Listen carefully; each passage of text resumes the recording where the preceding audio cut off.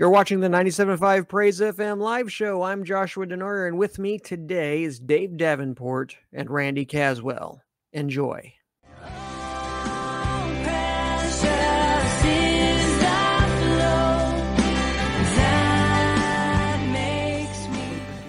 Let me add one more thing onto there. If you come in verse number 5, same place, right where you at, right where you were at, an obedience that comes from faith. And that's what Paul is going to be going into the rest of this book. And he's going to be talking and admonishing the Roman church to walk by faith, not by works, not by law, but faith leads us into the grace of God. Faith leads us into Jesus. Faith and following after him. So amen, Josh, and everything that you were saying. And the fact that Paul is challenging and encouraging the Roman people, the Roman church, to have a strong faith in Jesus Christ and who he is. As a matter of fact, if you look in verse number 4, before we get to go through verse number 5, I want to notice what it speaks about. Paul says in verse number 4, he has three names that are three titles, three names that you want to say about Jesus. He said he's Jesus Christ, our Lord. And when you look at that, the name Jesus actually means salvation and it means Savior. So in one way, Jesus is our Savior. Christ means anointed one and means with the anointing of the Holy Spirit. And that's Messiah. That would be in the Hebrew with the Messiah. So he's the Savior. He's the Messiah. And not only this is he Savior, but he's also Lord. And Lord is rulership and had admonished the rulership of God in our lives and rulership of this. So this is not only who Jesus is, but when we grab him by faith, as he's taken hold of us, when we take hold of him and we begin to walk in faith, this obedience, what does it lead us into? Salvation, the anointing, and it also leads us into the lordship, the rulership of Jesus Christ, not just in Jesus's rulership within himself, under God, but the rulership of Jesus Christ in my life. And where he rules and he reigns and he anoints me with his Holy Spirit and he brings salvation to my eternal life and salvation to me.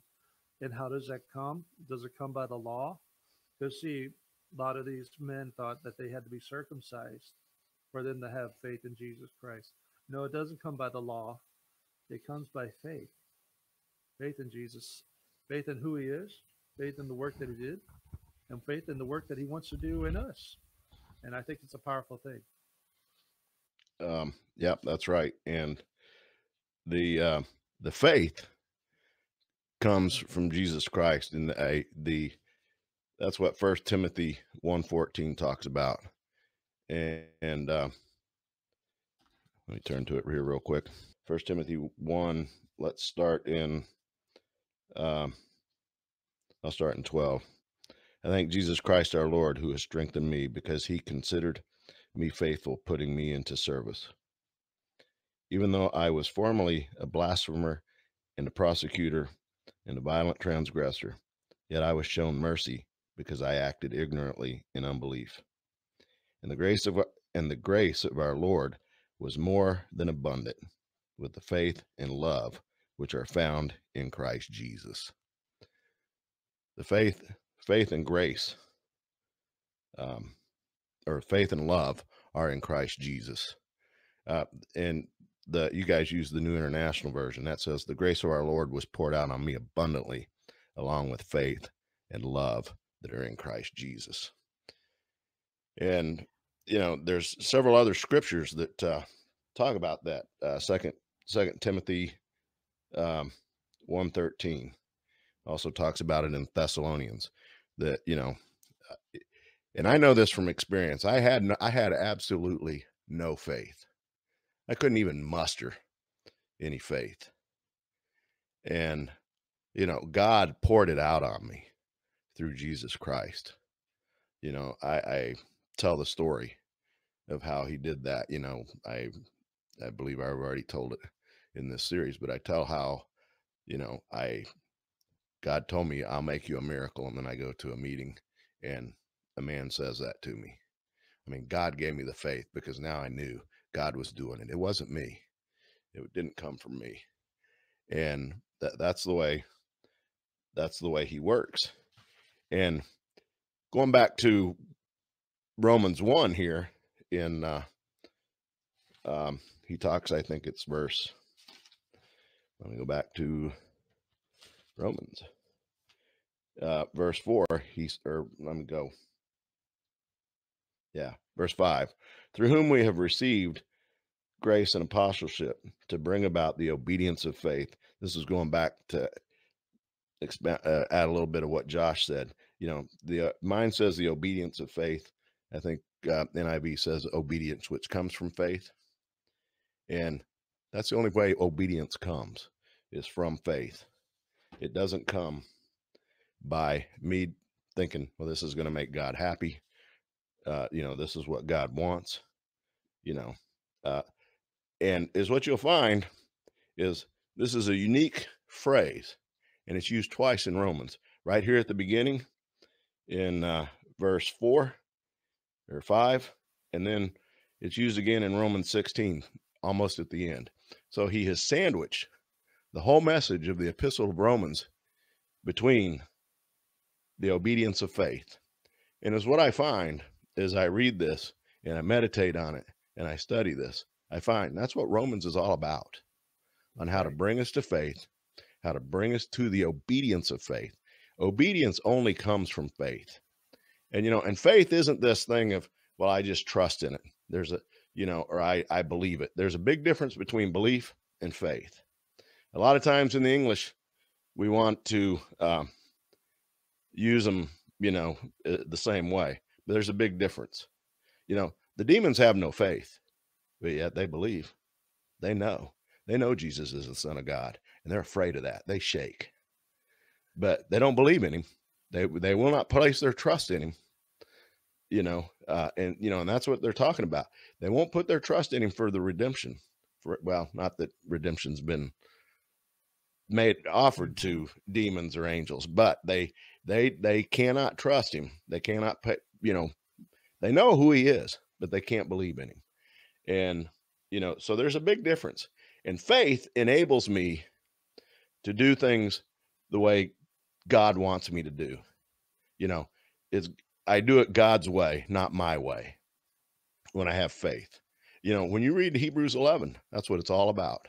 You know, Noah built the ark according to the specifications that God gave him. He did it by faith. Cain, go ahead. No, go ahead. I interrupted.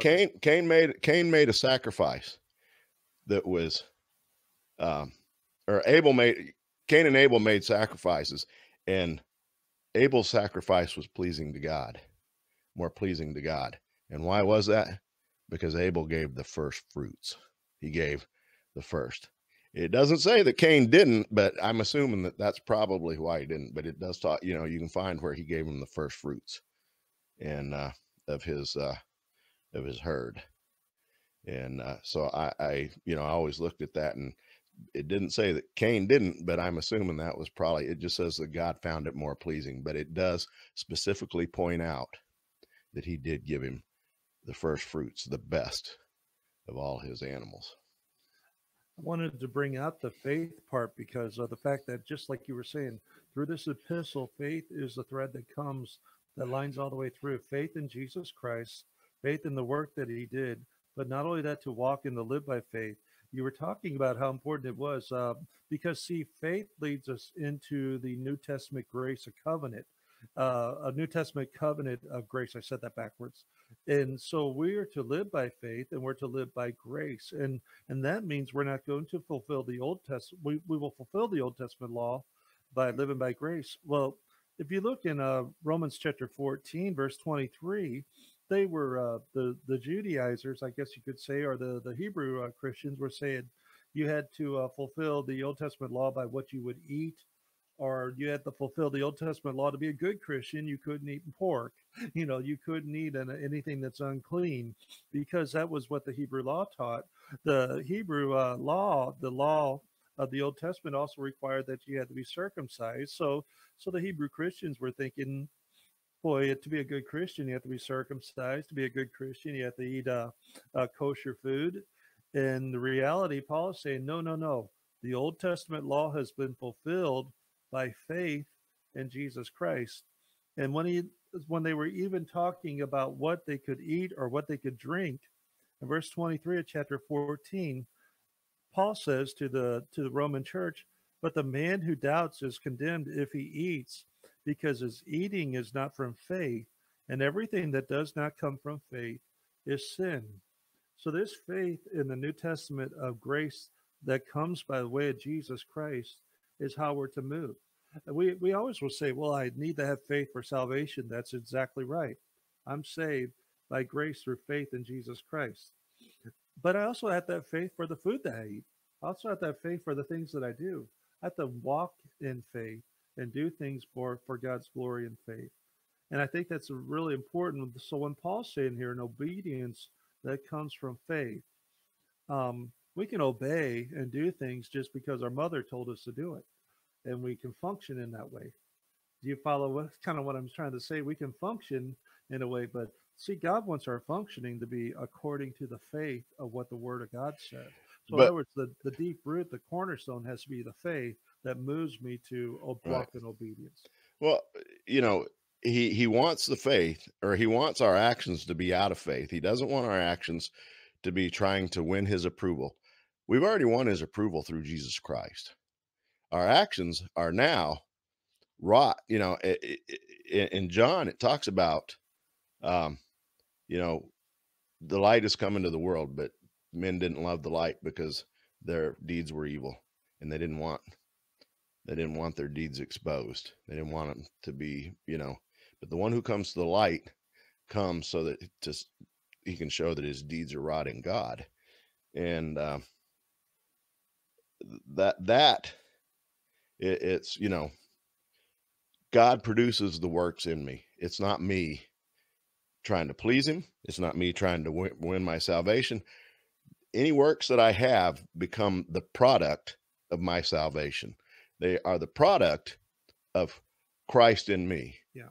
That's Colossians 1:27. You know, he talks about, you know, he revealed to the Gentiles the mysteries hidden from the past ages. That's Christ in you, the hope of glory. In that, and, you know, and we don't hope for what we see. That's what he tells us that in Romans. But Christ in me is that hope of glory. That it's Christ in me. It's me allowing Christ to do the work. It's allowing the light to manifest its work in me. It's not me going out and saying, well, I have to do this. I mean, God's not happy if I just grin and bear it and say, well, I got to do this. You know, I see somebody on the street corner, man, I better give him some money. I better take him and feed him, you know, because that'll make God happy. No, God put the love into me. God is love. God put the love into me. I now have the nature of God in me.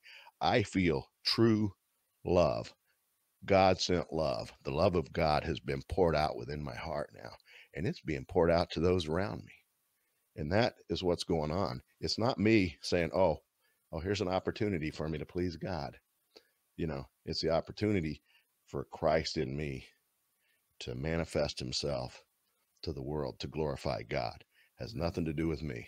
And that's why Jesus tells us, you know, if you go and tell these things, then you've received your reward, because that's to glorify you. You glorify God. God sees it. That's all that matters. Years ago, my brother is a missionary, and he lives on another continent, and people were having a famine in the country where he was at, and they were giving food out to just every person. And the country where he lives in, the other religion, I guess you could say, predominant religion in the country, they would give food out to just people that were of their religious faith, but they wouldn't give out food to anyone else that wasn't in their faith. And they were giving food as Christians. They were giving it food out to everybody. They were giving it to. It didn't matter if you were Christian, non-Christian. They were doing that. And one of the things that he said was, when we would hand the food out to the people, they would tell them that we give you this food in the name of Jesus. And they would say that God loves you so much that he wants to take care of you, that he sent his son, and they would present the gospel to the people, and they would let them know that God loves them and that God cares of, and that these are fellow Christians that have given this food to them so that they might be able to go home and feed their families and not and to be able to survive through this time. But there are other people that just would say, just give them the food, and that'd be good enough. But when they would go, they would actually want to be a testimony of Jesus Christ by sharing them to let them know that this food has been given to you because God cares about you. They brought the faith into it, to being able to help them, and that's why I think it's important when Paul's saying here, to this church. We kind of wrap this up for this, the very beginning of this chapter, the very beginning of this book. He's saying here that that this is a message of the gospel that has been brought to us and given us to it by God for the purpose of glorifying, and it comes through Jesus Christ. But I thought it was neat that he called us to be apostles among the Gentiles, that all people might come and to know him as Savior and Lord. It's a powerful thing, that not just for the Hebrew Christians to come to know Jesus, but for the Gentile Christians to come to know Jesus. I wanted to add something very, very good here. David mentioned 1 Timothy chapter 1, and Paul, I preached this on Sunday, so it's pretty fresh, but Paul views himself. He says, previously I was a blasphemer and a persecutor and an insolent man. And if you look at those three characteristics, just a persecutor and an insolent man, just those two characteristics by themselves, you add blasphemer in there, the motivation for Paul's quote unquote ministry to the church at that time, which he thought he was doing a good thing, was motivated by hate. He hated those of the way, which they were called at that point. He hated them. He was trying to bring them to a place, bring them out, silence them for the protection of the church. He did it out of hate. And if we want to talk about real change, you talked about your brother as a missionary giving out food and saying, I give you this in the name of Jesus. There was a change there that happens in a person's heart toward other people. And if you want to see real change, look at Paul's life. He saw himself prior to Christ being a Christian as a blasphemer, a persecutor, and an insolent man, someone who was driven by hate and driven by things that were adverse to being a Christian. Jesus comes in. We've talked about this in a major way. Knocks him off his horse, changes his mind, changes his way, and now he views the same people as brothers, as people that he's going to minister to, and consequently even die for the faith therein later in his life. And so there, if you want to talk about change, Paul's life was a real change. And if you experience Jesus in a real way, there's going to be a real change. And I sometimes question people who have a salvation experience. Now, I cannot judge one man's salvation experience over another man's salvation experience, but we are called to, I think, be fruit inspectors, to kind of not judge people, but kind of just view people's way of thinking, way of action. And if there's no real change, if they walk in the church, they get saved, they walk out, and nothing really changes, and I know could be struggles going on there, but if nothing really changes and there's no real sign of remorse or repentance, then I have to question that encounter with God. Because in my own ministry, I've seen people that go before and they accept Jesus Christ, and it's an emotional experience, and they're moved by the Spirit. They walk out of the church. We have 2 doors and 2 doors. We have 4 doors out of our building, and within 2-3 days, they're back doing what they were doing before. And so you question, and I question, since not only their sincerity, but their encounter with God, whether it was a real encounter with God. Paul here had a real encounter with God, so much so that everything that he learned from schooling, university, and all these things, that was upended in one moment. It was all upended, and there was a real change. So I kind of question sometimes the change in some people, but if you want to see a real change, look at Paul's life. Look at the way Paul changed from being an insolent man, a persecutor, and a blasphemer, to being a lover of the Lord, who eventually died for his faith. That's a real change. It's a real change in a person's life. And I think that's important to see that and to understand that, because yeah, we can judge, we can inspect people's faith. We can't really judge someone else's walk from our walk. I mean, I'm not at all suggesting that, but I think we can kind of view the depth of the change by actions that follow the encounter with God. I think we can kind of evaluate that change. But and I understand, and some people might say, well, some people struggle with things, and there's, it takes a little bit longer to get over things. Well, and I agree with you in that. I think that's important to never forget that. But what happens to a person when they struggle and they fall? How do they react to that? What is their first thing that they do when they react to that? Do they go before God and say, God, forgive me? Or do they show remorse, or do they just keep going and keep moving? And I think a lot of times that's how we can kind of evaluate the encounter with God for some people. Well, what you're talking about, the change, Paul discusses that right there in 1 Timothy 1.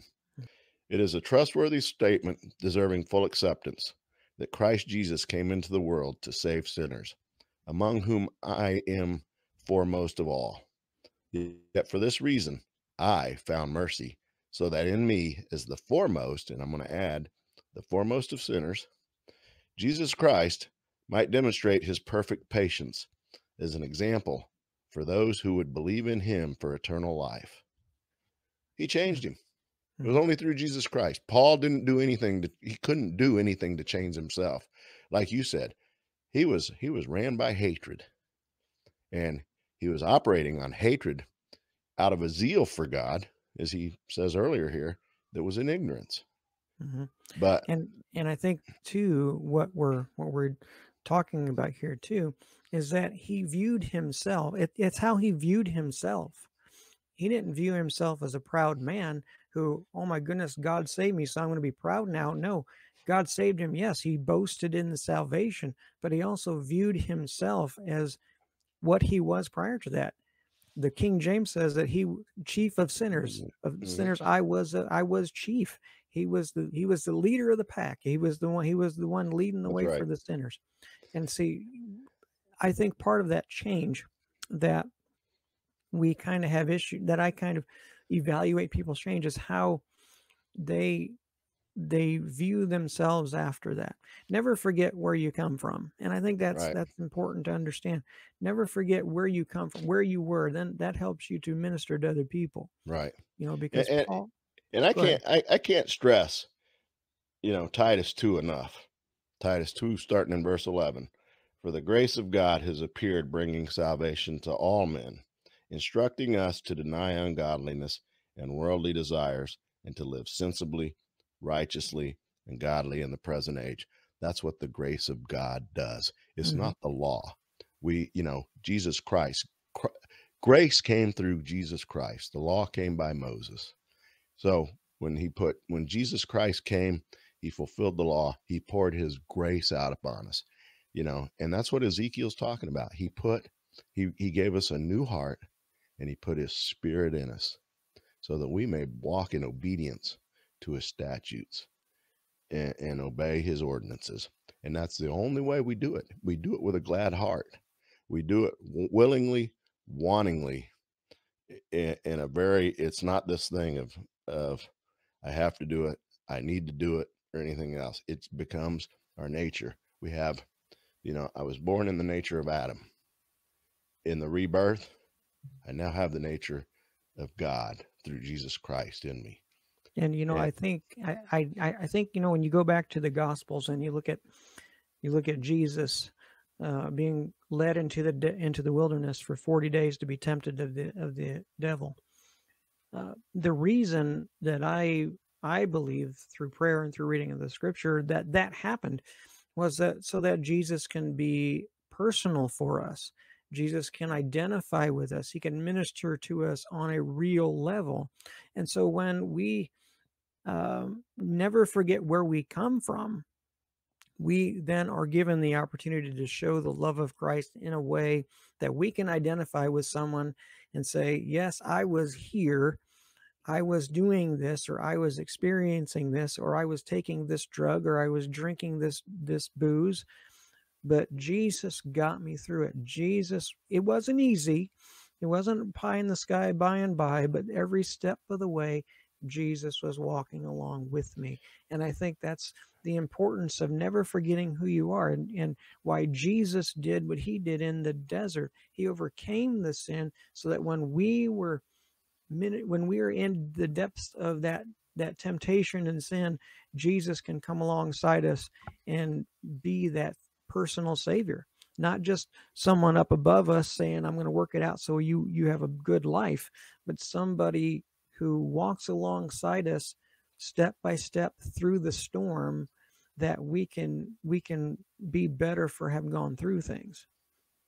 You look at Jesus, and it's in Matthew chapter 13 is what I'm at right now, but the parable of the sower, if you look at that when Jesus told that parable of the sower, the farmer sowed the seed. Inside that seed is the word of God, and it's the power of God, and it's one that liberates us. It's one that sets us free.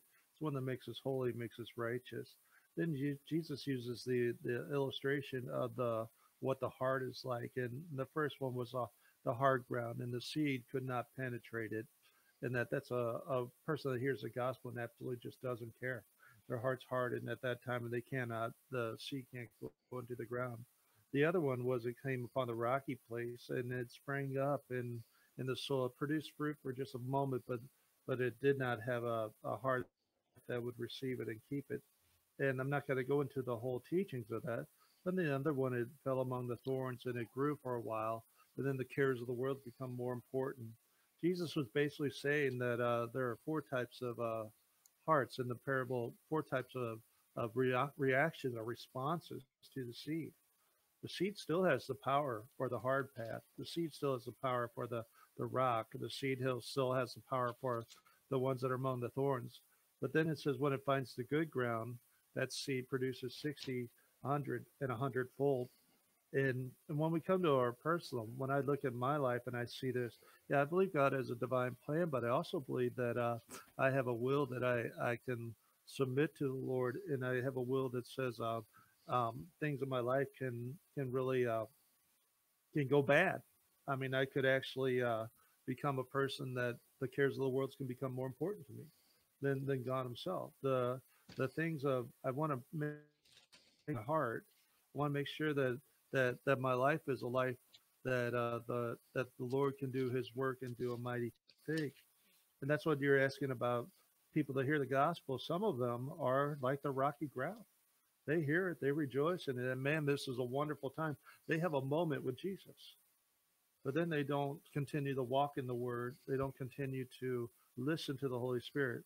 One of the very last things of Jesus is in Matthew chapter 13, verse 9. He that has ears, let him hear. And he constantly was telling people listening to the Holy Spirit, listen to what the Spirit of God is saying. I think when we come at the end, the most important part of us to do is to have the faith to listen and to submit to the will of the Holy Spirit and to walk in His ways. There's a freedom and a liberty that God has. That work of the gospel of Jesus Christ. Jesus has a great work in life, and He has a great work He wants to do in your life, Josh, in Dave's life. And the thing is, if we allow Him to do that work, He will produce the fruit of righteousness. It's really, in one way, it's a life of listening and walking with the Holy Spirit. And it's a life of submitting your will to His will. That's where it's hard. The heart is in submission to say, Lord, I want to do your will instead of my will. I want to walk in your ways instead of my ways. And you know who births that inside of us?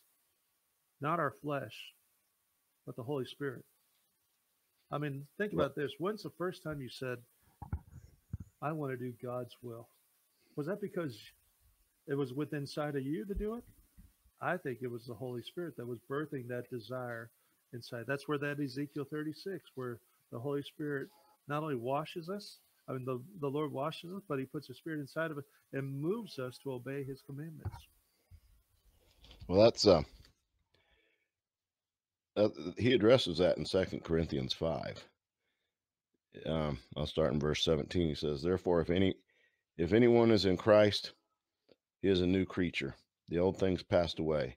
Behold, new things have come. Now all these things are from God, who reconciled us to himself through Christ and gave us the ministry of reconciliation. That's why he brought us that's why he made us children, so that we could go out and bring more people. That's God's will. That's our purpose.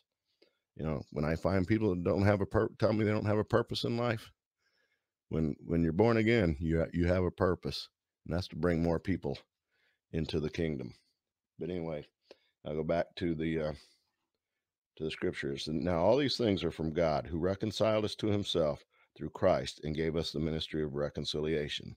Namely, that God was in Christ, reconciling the world to himself, not counting their trespasses against them. And he has committed us the word of reconciliation. Therefore, we are ambassadors for Christ, as though he were making an appeal through us. We beg you on behalf of Christ to be reconciled to God. And that's what Josh was talking about here. Go to Ephesians 5, Ephesians 5, verse 12, or no, verse 13. But all things become visible when they are exposed by the light. My mental illness, my alcoholism, my being sexually abused as a child.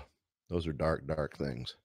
But, you know, God came into my heart, shined the light on those. Those were the things that made me angry. Well, I was an angry, bitter man, and I took that out on people around me. But, you know, the light of God shined on my heart and illuminated those things. And he taught me to deal with them. We go into that some other time. But it says, but all things, when they become visible and are exposed by the light, for everything that has become visible is light. So when I share those things, they become light. People that have experienced those same things and have all that anger and that bitterness and that hatred, they see that, hey, Jesus Christ can come and take that away. I mean, I won't say it removed all the hurt, but, you know, he changed my sorrow. Jeremiah tells us that he will change our sorrow to joy. And he made that sorrow joy, because when I share this with people and I work with people and I see them overcome these things and I see that root of bitterness leave them, then all of a sudden I have joy. I have great joy.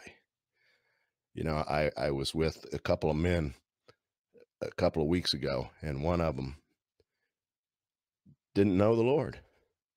And me and the other man started sharing. And, you know, the other man that started sharing, when he walked in, he told me he didn't feel good. He had a rough week. But, you know, after he shared, after he walked out of there, he had a bounce in his step and he had a big old smile on his face. Why? Because he was fulfilling the will of God that he's talking about there in 2 Corinthians. He was being an ambassador for Christ. He was sharing the love and the hope that Jesus Christ had given him. And he walked out of there. I mean, it was amazing, because he walked in. I could tell he didn't feel good. I could tell he was down.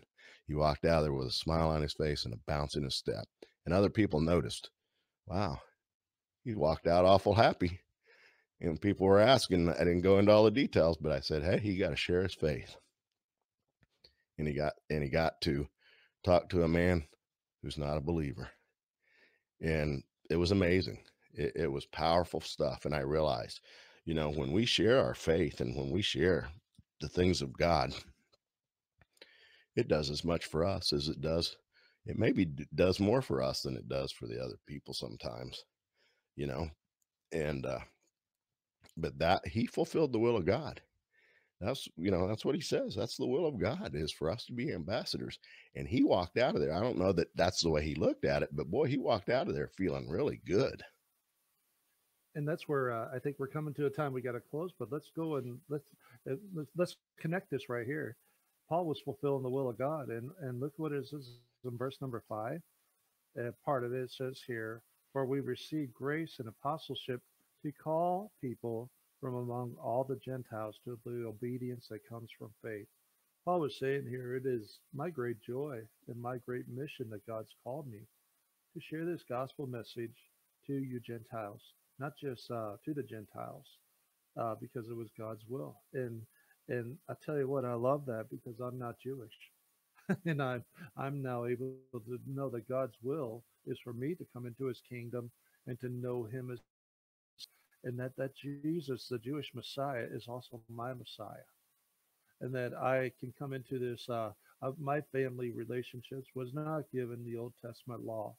But I tell you what, because of Jesus Christ, my family's been given the new covenant of grace. And now, as a Gentile, later on, Paul said, the people that did not seek God will know God, and the people that knew God do not know them. My family is we're a Gentile family, um, and we know God today because of Jesus Christ. And Paul, a Gentile, a Jewish Hebrew, is writing to the church, and he's saying, it's the will of God for the Gentiles to be saved. Just like your friend Dave that had great joy sharing the testimony of Jesus Christ to another man. I tell you, when we witness to people, it is a great joy. Do you enjoy witnessing? I love it. I love sharing the gospel of Jesus. I love sharing my life with people, what Christ has done with me. Let me tell you, I don't share I don't share with other people because I have to ensure my salvation or anything else. I do it because he made such a drastic change in my life. He brought me, as Psalms 40 says, he brought me out of that miry pit. He changed my life. He gave me life. He gave me a wonderful life. And I want other people to know that. I mean, not that he gave me life. Well, I want them to know that he gave me life, but I want them to experience the same thing that I've experienced, because it's incredible. I mean, when you have that change, I mean, I can honestly tell you, my worst day now is better than the best day I ever had before Christ took hold of me. And I mean, I can't explain it to you, but all I know is I don't have the low lows anymore, and I don't have the high highs anymore. But, I have the fulfillment of Jesus Christ in me. He told us that he was the bread that came to heaven. He declared himself to be our fulfillment. And I know that. I've lived that, and I've experienced that. And I just want to share it with other people so that they can experience the same fulfillment through Jesus Christ that I have. Amen. Josh, I want to ask you a question. I want you to close this out here. I want to kicking it along and giving it to you. Verse number 6, it says here, and also among those who are called to belong to Jesus Christ. You belong to Jesus, don't you, Josh? Oh, yeah. Yeah, I do. Yeah. And how I know that is my want-tos changed. When I got saved, the things I was doing, I didn't want to do anymore. And the things I didn't want to do, I wanted to do them. And I did it out of a love for Jesus. I didn't do it out of an obligation that if I don't do this, I'm going to go to hell, or if I don't do that, I'm going to go to hell. I need to do this in order to be made right with God, like we talked about earlier in the program. I did it because I wanted to. I did it because I desired to please my Savior. And that's how you can tell the difference in someone who is known of God and beloved of God, someone who wants to do things for Jesus Christ out of love for him, not out of obligation or fear. And that's a different dynamic when you're operating out of fear of damnation or fear of going to hell. And that's a works-based system. And so we don't want to live by a works-based system. Paul tells us in Romans we're to live by faith, not by works. And he says that in Ephesians. We're to live by faith, not by works. And so, a works-based system would say, you know what, I've got to do this, I've got to do that, and I've got to do this to absolve my sin and be right before God. But a faith-based system says, yes, I am a sinner, but Jesus Christ saved me, and he's going to help me through. And that's the important thing to remember. So if you are a believer and you like what you've heard today, I pray that you pray for us. You pray that, and we pray that you lift us before God. And if you want to hear more of these things, I want to go ahead and give you the addresses where you can go to. You can go to mypraisefm.org or firstassemblyofgodchurch.org to listen to all the episodes. Download them for free. They're also on my podcast at anchor.fm. Go to anchor.fm, type up Stepping Stones of Faith in the search bar. You'll find the podcast there as well. Go to our YouTube channel at 97.5 Praise FM YouTube channel. Go there. We have episodes there as well as on my YouTube channel, Stepping Stones of Faith. So check those things out. Listen to those things. Download where you can download. Use them to learn. Use them to grow in God. That's our prayer for you today. Pray for us, and we will pray for you. So until next time, I'm Joshua Denoyer for Dave Davenport and Randy Caswell. God bless.